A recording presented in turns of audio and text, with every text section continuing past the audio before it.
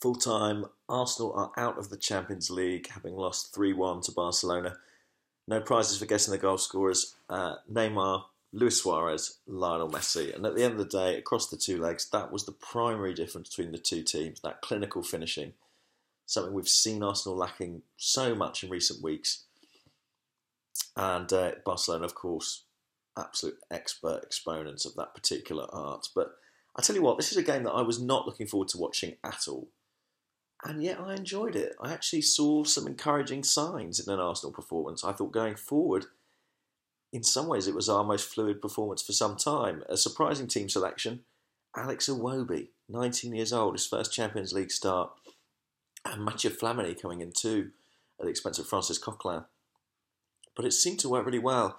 And that front four, Iwobi on the left, Alexis on the right, and Ozil behind Danny Welbeck, looked dangerous. And if there's anything we can take out of this game, it's that I'd like to see that again.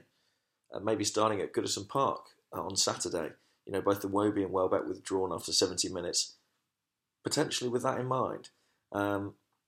We started well, and it looked like we might cause them problems. And then, classic Arsenal, we gave away a goal in really stupid fashion. Laurent Koscielny will be furious with himself. Captain on the night, tried to dribble out of defence, caught by Barcelona's pressing game. Hector Bellerin was high up the pitch, Neymar exploited the space, and we were 1-0 down. But we did find a goal, and it came through Mohamed El-Neni, who continues to go from strength to strength, really, in the middle of the park. His finishing could be better, but you've got to give him credit. He's got that energy, he's got that intelligence, he keeps arriving in goal-scoring positions. And this time, when the ball was cut back by Alexis, he whipped it into that top corner. Superb strike from him. And more chances kind of came and went. Welbeck was a threat.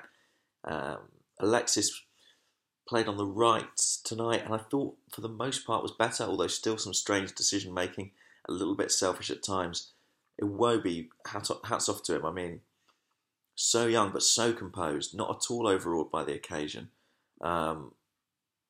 Really intelligent in terms of his movement, in terms of his passing game. That immaculate first touch, kills it dead every time.